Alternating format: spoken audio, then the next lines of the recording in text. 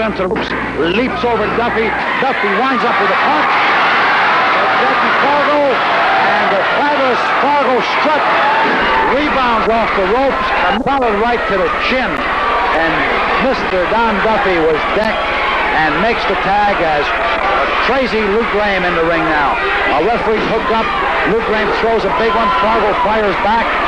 Graham back with a right-hand punch. And Fargo hits with a good one. Real good series of exchanges now by both men. Oh, boy, oh, I heard that one from here, ladies and gentlemen. These men now really going at it. Luke Graham hits Fargo. Fargo hits the down on Jackie with a claw to the neck area. A rabbit chop and an elbow now to the back of the neck. Fargo in trouble on his knees. Fargo now in trouble as Roughhouse enters the ring. And Roughhouse Fargo slams the referee to the mat. Pounds away at Crazy Luke Graham. Now at Don Duffy. Once again the referee knocked down. This match now I can see it getting out of hand. Jackie Fargo with a chair into the ring. Roughhouse Fargo blasts away with a chair. Hits Don Duffy, hits his own partner. He hit Jackie Fargo.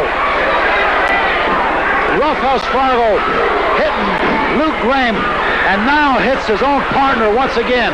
Hits Don Duffy. I believe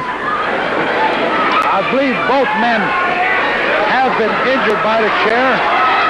Yes, Don Duffy, I see, has been cut. He is bleeding.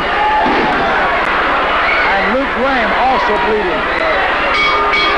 Both men bleeding. Excuse me. Both men bleeding as Roughhouse Fargo continues to punch away at Luke Graham. Now back to Don Duffy. Grabs him by the hair, shoots him through the ropes and onto the floor. The bell has sounded, but the action continues. Roughhouse swings at his own brother, Jackie Fargo, and Fargo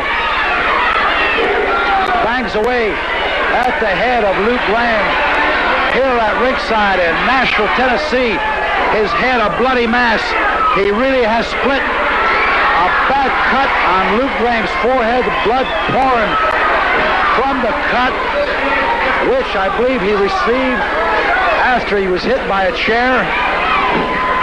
Luke Graham cut badly, leaving the ring now, headed back for the dressing room as Fargo and Roughhouse Fargo still not content with what has happened, has chased them back to the dressing room, and I believe we will have to wind this up.